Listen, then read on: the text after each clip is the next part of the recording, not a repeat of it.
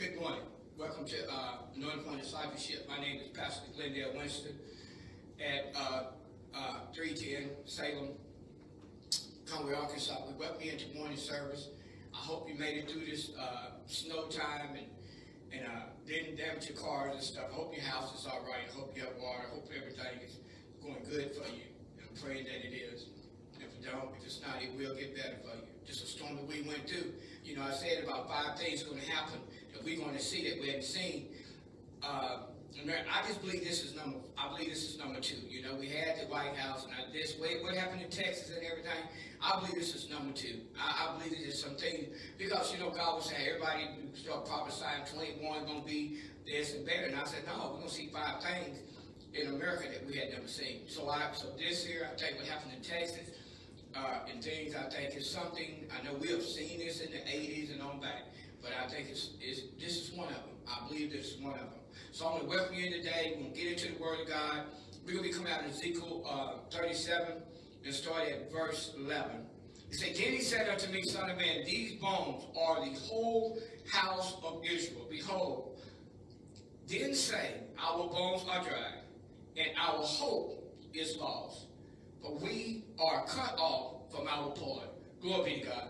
We was been talking about Ezekiel, over in Ezekiel, when God was getting to speak there about telling them that he was going to show up and he was going to bless them.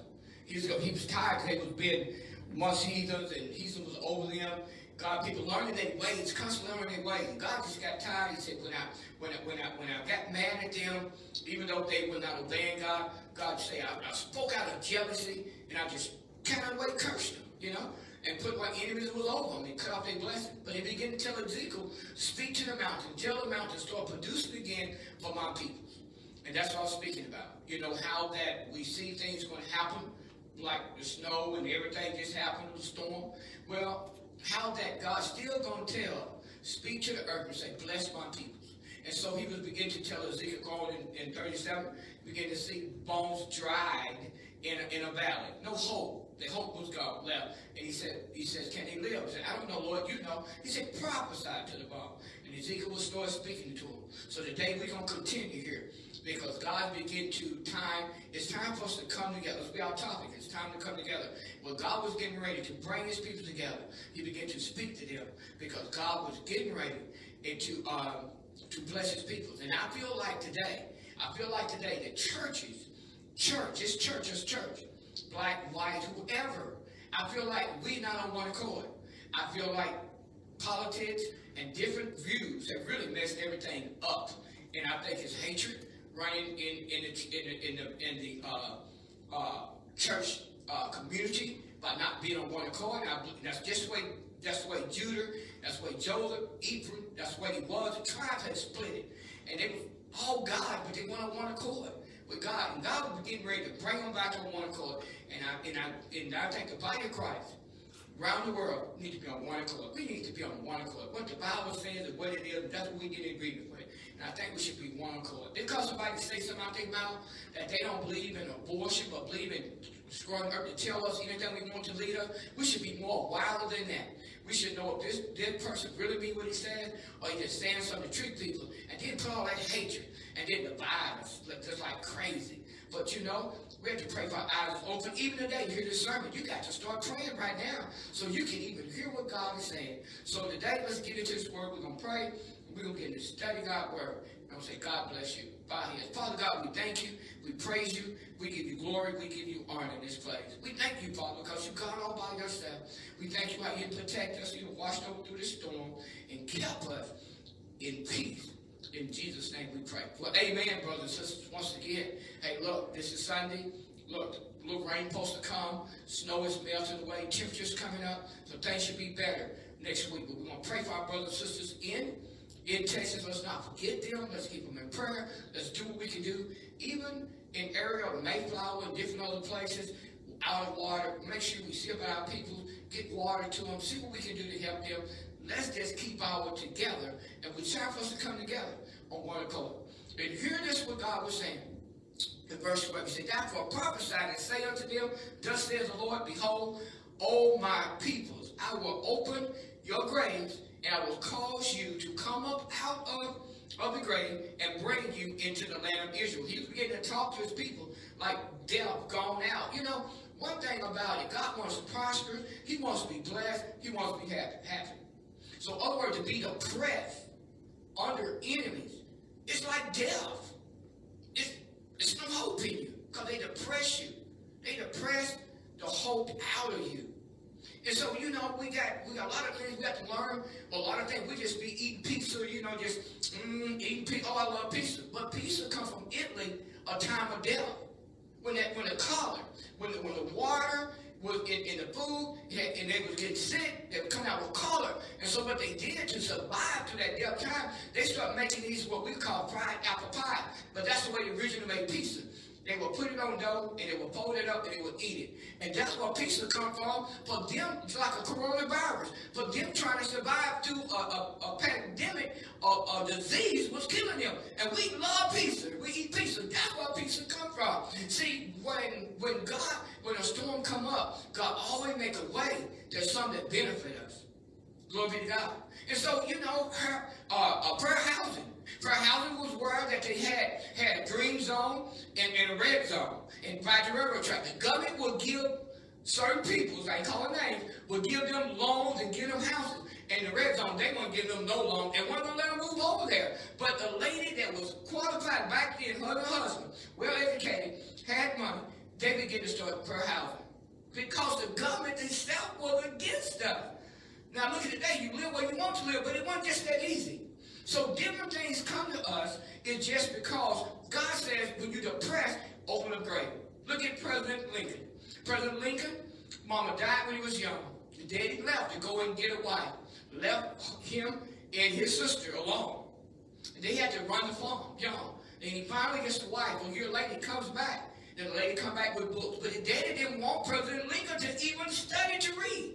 He wasn't even a very good reader because his daddy did not want him to do it. And the daddy hired him out to other peoples in the neighborhood to labor and to do labor. To ended up, he left. He wasn't a very good looking person. Story went on. He ended up marrying this rich woman. And ended up, she tried to push him, change his ways. She tried to push him. He even went and pushed him in politics and stuff. And he helped all the people to get in position. And thought for surely he won't be the land commission. And guess what? When the man got in place, come to be a president, he didn't have no place for him. He went back home and thought politics wasn't for him. His wife was depressed. His wife was getting into it. And just, she seen greater in him, pushing him. And he thought it was over. And look, come to be one of the greatest presidents that it is. Trouble time don't mean nothing but a great setup for what God got for you. So let's look at this right here. So when it says in verse 13, for ye know that I am the Lord, and that when I open your grave, O my people, I will bring you up out of your grave. So there are a lot of people walking around in great clothes, feeling like, man, I ain't going to make it, it ain't going to never happen, I got this great dream, things ain't going for me, and I'm depressed. See, that's what God wants. God don't want us depressed. God wants to bless his people. God wants to get the money off your back. God wants you to take on his yoke. God have already, down through the years, he always tried to bless his people and get them in place they need to be. That's why you want out there, you know I'm calling you right now. That you know you got termination greater than you, and the big things that stop you from that being great. But you're determined that you will not let it stop you. Because look at great people that if President Lincoln thought his political career was over by having other people get in place, and he was determined, but then he thought it was over going back home. But his wife wouldn't let him have no rest. She knew that was great, that she knew what she wanted to be. She wanted to be a president wife. And she pushed that man. And she groomed him. So you got to look at this in verse 14. It says, and I shall put my spirit in you, and ye shall live, and I shall place you into your own land. Then shall ye know that I am the Lord, have spoken it, and performed it, said the Lord. Now look at great people and great things where things come from. I just said it, several things. Now you live in places, neighborhoods you couldn't get in, but the government was against you. That's why if you come to the neighborhood, the rich state on that side of the railroad track, you're still in the port, government did it. Come to proof, if the government was doing that in New York City, doing it all with suburban areas, the government was giving loans but wouldn't give it to you, to your forefathers. He says, and the word of the Lord came unto me and said unto me, moreover, thou son of man, he said, take ye one of these sticks and write upon it for Judah, for it is the children of Israel and his companion. Then take another stick and write upon it for Joseph, and a stick for Ephraim, and for all the house of Israel and his companion. So everybody in this house, so what God was trying to do, he said, from writing a stick, he was finna bring these sticks together, because what happened, the children of Israel was separated. When you're in the press time, one got something better than other, and one got a little bit of this. They started doing wrong. They were okay when it was down, but they were just coming at each other. It was in poverty, and it was scratching to get what it needed to be, and they were just against each other. That's the way the body of Christ is today. I'm talking white, black, Jews. We got to come together. We got to be on one accord. When one is going through, we all should go through. But when it's funny when you see it going through, you don't see Judah with Joseph, Ephraim, which come from Joseph. They were divided. They weren't coming together. They weren't sticking together as they was trained. Our forefathers trained us to stick together, pray together, stick together. We was trained. So look what he said in 17. He said, and join them one to another in a stick, that they shall become to be one in thy hand. He said, join them one together so they can be one in thy hand. In other words, he said, ain't going to be no separation. They ain't going to be this, they ain't going to be that. Because God was saying, I'm going to clean them up, and I'm going to bless them. I'm going to get my people back where they need to be. They the salt of the earth. They the light of the world. I'm putting them back in their position. And I feel like in this season, if I can stop here for a minute, God is trying to bring the body of Christ together. Some people are going to church. Some people are back in church. Some people's not, because out of safety. So there won't be no super virus spreader going to church catching it. But we can catch the word on TV. We can catch the word on Zoom. We can catch the word the way we've been broadcasting. For safety. So look at this right here. And he says right here in verse 18, and when the children of my people shall speak unto thee, say, wilt thou not show us that what thou mean by these? Say unto them, thus says the Lord God, behold, I will make a stick for Joseph, which is in the hand of Ephraim, and the tribe of Israel, his fathers, and I will put him with every stick of Judah, and will make one stick, that they shall come to be mine. See, they were separated. They're different. They're separated. God keeps it separated. They're separated. They would say one was chosen, the other one wasn't. They were separated. It was into it. And the stick thereupon, right shall be in their hand before their eyes. In other words, he said, bring them together as one. Tell them enough is enough. I'm finna bring them together. I'm finna stop all this stuff. I'm finna put them together so they'll know that they belong to me. So they won't be arguing with one another. And I feel like it's a time of everything that's going on in the earth and everything that's going together. I think God wants to bring the body of Christ together. I know he's calling a revival to the body of Christ, a healing to the body of Christ. He's ready to clean us up. We don't deserve it. He's just tired of what's going on. Everything went on just to show us really where we stand. He said in verse 21, and said to them, thus says the Lord God, behold, I will take the children of Israel from amongst the heathen, whether they have been gone, and will gather them on every side and bring them into their own land. He said, I will make them one nation in the land upon the mountain of Israel, and one king shall be their king to them all, and they shall be no more two nations, neither shall they be divided into two kingdoms anymore at all. God don't want his children divided. God wants his children on one accord. God wants his children to be saying amen to the word of God. We're in agreement with you, brother. He don't want us divided. We so divided. He wants us on one accord, believing what God said, what his word says, making him our king, making not the pastors, not the religion, but the word of God, that making him king. He said in verse 23, neither shall they defile themselves anymore with idolaters or with things, nor of anything that is transgression, but I will save them out of all the dwelling place wherein they have sinned, and will clean them, so they may be the peoples, and I will be their God. That's hard to do, because some people don't want to be changed. Some people is stuck in their way. They don't want to be changed. They don't want to get their life over. They don't want it. They're rather going to go that way. They bigger than God. They bigger than God to breathly their body. They bigger than God. So some people say, no, they're not willing to change.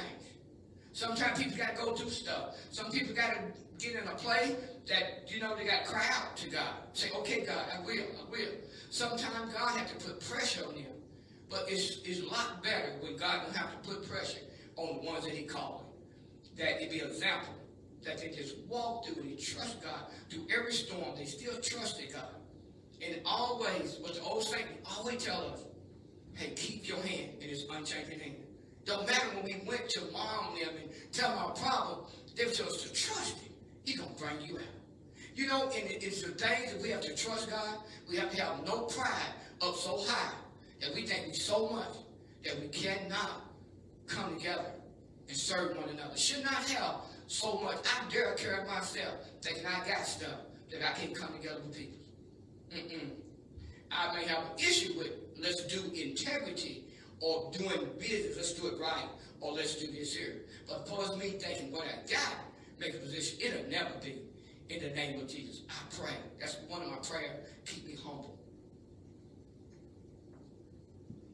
And David said, my servant, to be a king over them, and they all shall have one shepherd, and they shall also walk in my judgment, and observe my statutes, and do them. Now, a lot of people's right there, he was telling David, as I was teaching that, as I was speaking that, someone was telling me, said a lot of people love sermons that touches them in opposition to God to somebody else. And see, God trying to bring everybody together. He ain't trying to deal with junk. He's just trying to tell you you need to come together. And you pray to hear this sermon. Because this is a sermon will elevate you to the next level with God. When God said, can these bones live? When the enemy have already stole your dream, when the enemy already said you can't live there, when the enemy already said you can't have that job on your job, the enemy already been enough against you, the press, even having the government against you, that's enough to go back and look and see. You don't know how to press you are. You don't know how to press you've been put in. But not for you when God starts trying to bring you together and clean you up and say, if you come together, I'm going to do this thing for you. I'm going to open up doors for you. I'm going to be a blessing to you. And if I was the one who kept you anyway, said the Lord, and we don't want to come together, my God. Verse 25 it said, and they shall dwell in the land that I have given unto Jacob, to my servant therein, your father will have dwelled, and they shall dwell therein, even they that in their children's and their children forever, and my servant David shall be their prince forever. And Jesus said, hey, the throne of David lasts forever. To him. Well, God made a promise. Same promise he made. When David went and took Goliath, couldn't take him. Because David knew that Goliath should not be running God's people. Same ability he gave David to take Goliath down through that bird line, the same strength to make him the king and authority and the leader of God's peoples in a mercy and grace. Understanding he's not a perfect man, but he is God man, chosen. And the enemy may look greater or may look bigger. But David had no fear because he knew if God was for him, who can be against him? So that authority still lives with us. The promise still lives with us. It's still in us. But he don't want that to be against each other. He wants us to come together. That's against the enemy, the heathen, not against us. But we'll turn it against us and we'll love the heathen, the enemy. Sound like an Esau to me. And don't sound like a Jacob. So we got to understand that he said in verse 26, he said, moreover, I will make a covenant of peace with them, and it shall be for everlasting covenant with them, and I will place them, I will place them and multiply them, and I will set my sanctuary in the midst of them forevermore. In other words, church should be there. Understand it's God. Understanding that it is God that we serve. It is God that we serve. He's our Lord in the midst of us. And we're in agreement that who God is. Glory be to God. He said, my tabernacle also shall be there with them. Yea, I will be their God, and they shall be my people. God wants his people to come together. I feel like everything going on earth and where it's going. Sooner or later, he's going to let us know we're going to wake up and realize death moving, the coronavirus moving. Look at the storm we just had in snow. Look at we got 2 more going to come fast. He's trying to let us know he is God. He is God. He is God. And the church, we are accountable. We need to wake up. I remember Jonah in the well. He said, you know why all this storm is happening? Because he want me to do something. He said, throw me over and it'll quit for y'all. I feel like when the church get thrown over, put in the belly of the well and begin to realize and say, God, you God all by yourself, and tell the world what we need to tell them, do what we need to do, I think then things will change for us. I believe that's a calling. He's calling to the church.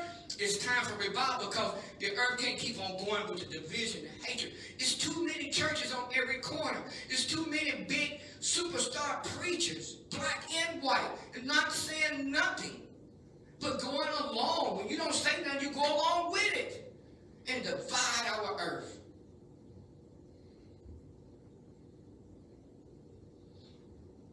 He says, in verse 28, and the heathen shall know that I am Lord, and do sanctify Israel.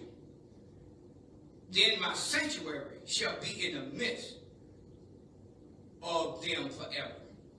What God is trying to do, brothers and sisters, he's trying to bring us together.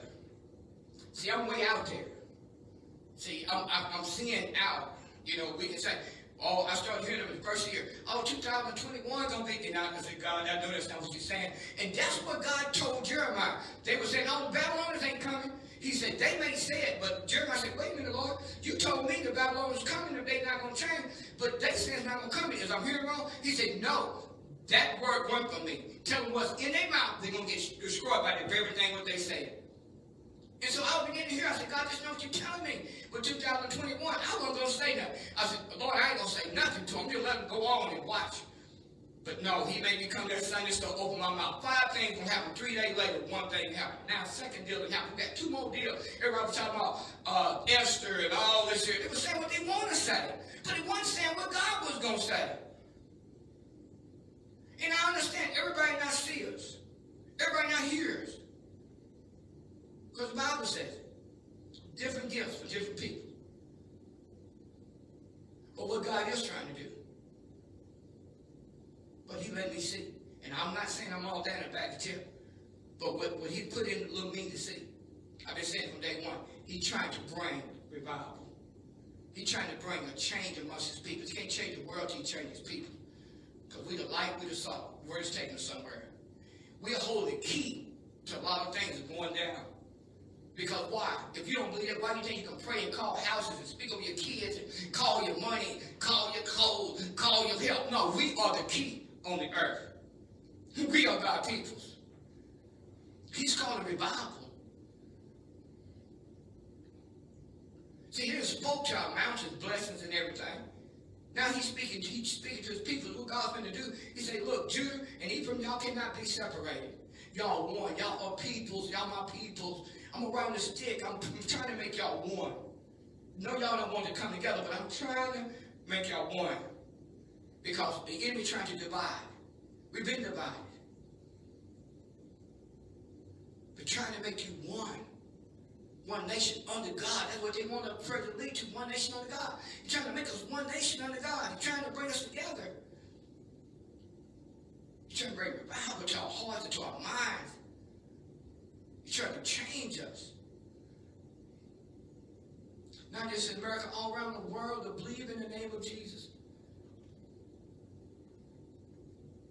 And liberty just for all. He tried, if you believe it, you got to believe that. And we have to know and open our heart up and realize, God, you know, some of y'all think, God, what are you trying to tell me? What's going on? Well, I'm here to tell you just what's going on. God trying to make a change. And the change starts with us. He's trying to make a change. But we perfect people know. He said he's going to clean us up. He said, I will clean you up, but I need you to come together. We all got a part to do. Everything is all we have a part that we have to do. Faith without works is dead. We all have a part. And he's trying to bring us together. He's trying to bring us together. He's not into making people jealous of another person. Another person got it. No, he passed out gifts. I was teaching that before we came into the season. He's going to pass out gifts. Right now, what you should be doing at home, you should be coming up with ideas, making things better. Look at President Lincoln. He went through and do it. No. Didn't look like he was doing politics. Couldn't be the greatest president. You got to look and see. Look at pizza. Pizza was there in Italy. They were having cholera. People were dying. And that's the only food was oil, frying. They were frying food. They were getting to fry, make these little pies. Look like we would call fried apple pie. But they were like pizza. And they started where pizza started. And that's the only food they could eat was keeping them and keeping them going at that time. And look now, the whole world, this is what we enjoy. Pizza. My grandson, he loved pizza. Your children love pizza. You love pizza. Everybody loves pizza. But it comes from a deaf thing. Look, it looked bad now, but God got something great that the earth can eat from the word of God, the light of God. God is going to do something great in the middle of a pandemic, and middle in rough time, in the middle of storm. Storm is keep hitting us. Why? They're going to hit us. Why? Because God trying to get our attention to we'll say, okay, you God all by yourself. I'm going to put my focus on you and not on man and not on things. Because we need you, because we cannot make it without you. So what's God trying to do? I'm getting ready to close. He's trying to bring us together. So I'm prophesying to nations today. I stepped in it last Sunday, began to prophesy to nations, speak. I'm not your neighborhood prophet. I'm your nation prophet.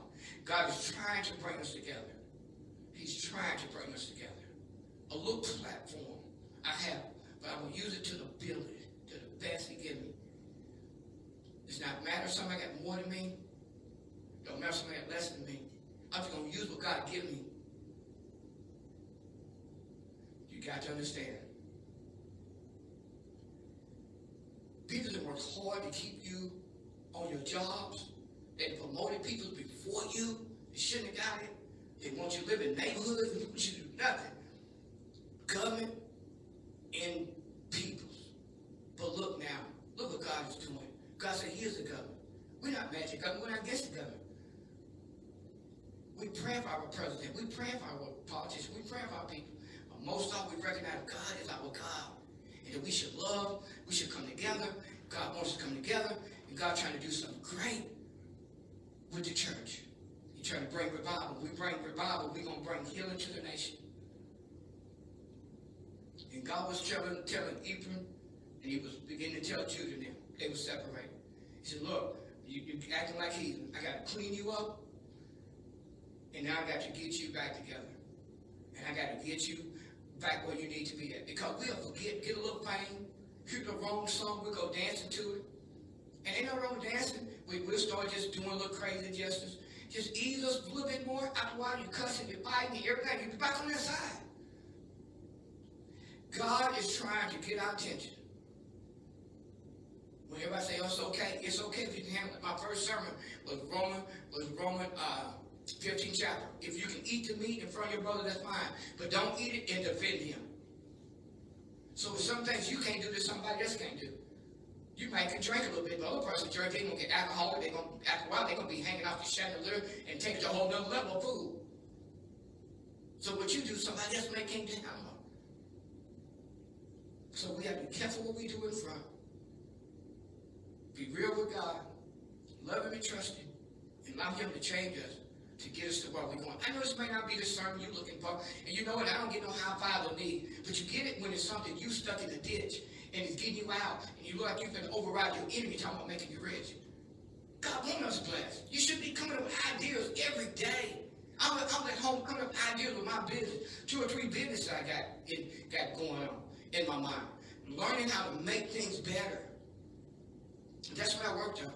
Because, Lord, this snow ain't going to last forever. I'm getting ready when it all melts away. I'm ready to hit running on the ground again.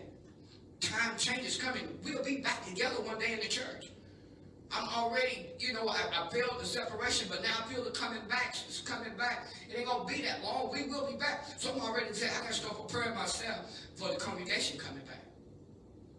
So you always prepare yourself in a storm, because storm don't last always if you survive it. You always prepare yourself. You may be down today, but God's going to bring you up. President Lincoln never did quit. Except when the other politicians, when they was over, they went home. Said, no, he rode his horse around to newspapers and doing other things. Because of something the enemy was driving him. If you got that drive, you know what I'm talking about. You've been preparing yourself through the storm. You weren't just sitting at home glutting and eating and picking up weight. You were thinking. You were thinking day and night, how can I be better? How can I do my business better? How can I conquer better? You were looking in the future. You were seeing brightness. God wants you blessed. God wants you healed. God wants you delivered. He wants you prosper. He needs you prosper. Because when God gave his gift to his people, and after a long time he came back, the one that had done it, he told him, good and faithful servant. You've been faithful over a few things, I'll make you rule over a lot. Then the second came with his 2 talents. He had gained 2 more.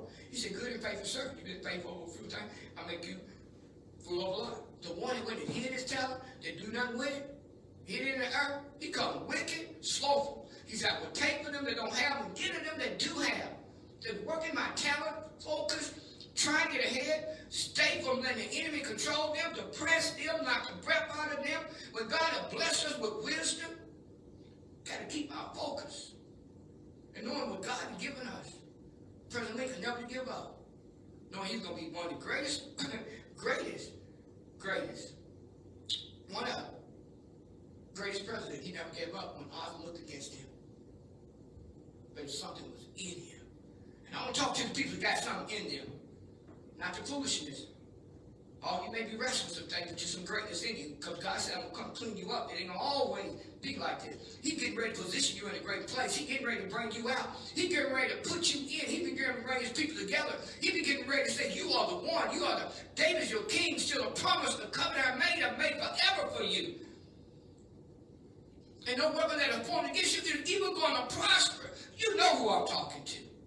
You know there's destiny in you, great in you. You don't rest. You just always, your mind is calculating, going for greatness and to serving him.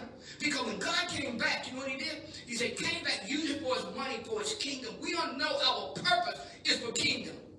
We know our purpose is to advance the kingdom. We know it's not about us. But our purpose, our success, our survival is advancing the kingdom. Getting the kingdom where it needs to go. We know that. God chose people to know that. It's not about us. It's about the kingdom. Well, brothers and sisters, I want to tell you today, I hope you heard it. I hope you prayed to hear. And if you hear this over, pray to listen to hear. Let God speak to your spirit. He's trying to bring us on one. That we not be a fool. That we'll have wisdom. And we'll be careful before we speak. We'll go back, we'll pray, we'll see, we'll understand our surroundings and our availability. And understand our Creator, what he has put in us. Greater is he in me than the man in the world. And that don't make you boast, that make you humble. That don't make you proud, that make you thankful. That make us more hungry for him. That we should get, that he should get all the glory out of us. Because he done commanded the blessing upon us. We just gotta have patience with it. But always look bad and always look good is gonna come out of it. Hey, God bless you. Look here.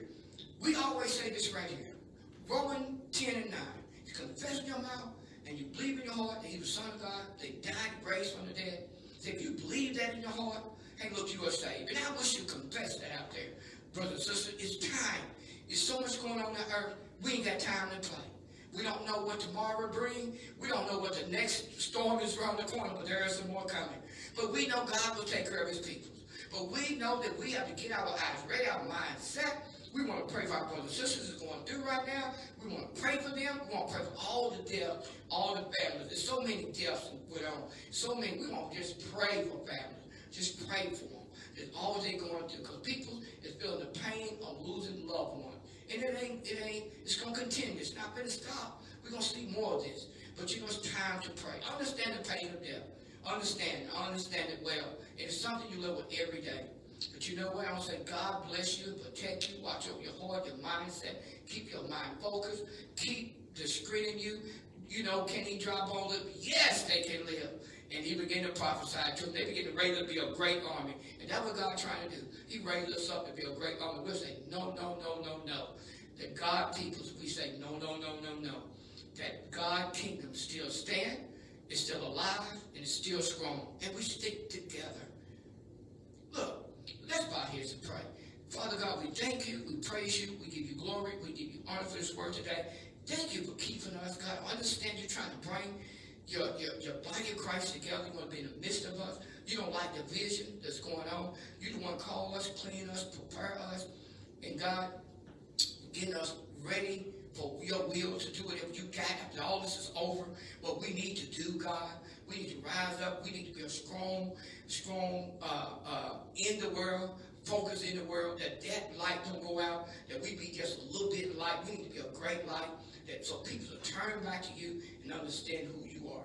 Now, Father, as we release a bit of an your presence, God, as you command your angels, go before us and watch over and keep us. In Jesus' name we pray. Look, brother and sister, look here. I pray that God bless you. Continue. Look here. I pray that your mind is ready. You focus. You got business wisdom. You focus to get what you need to get. You know what? And look at every door God closed. Hey, let him close it. Every door he opened up, walk through it with every availability. I was telling people that in the church for the season to come. I said, every gift God has given me, because I know this season was come. I said, when God opened that door, I'm throwing every gift that I got out there survival. So I need you to be thinking. I need God giving wisdom. Learn. Don't think about dumb stuff. Learn how to advance yourself, to be better people, how to prosper, to bless your children, their children. The Bible says he wants to make a covenant with us, our children, and their children. Come on, look, he'll bless them to the third and fourth generation, or else he will curse. Look here, I'm speaking blessing over mine. So look here, I'm ready to focus, to get with it, and I want everybody around me I come in contact with, hey, look, I want to spit out some wisdom to them, to help them, teach them. I ain't in a player-hating zone, because everybody have to create something. We don't reinvent the wheel, we just make it a little bit better. So look at God bless you. Until next time I see you, and this is my word, I need you to hear this. Dream big, because impossible can be possible. In the name of Jesus. God bless you.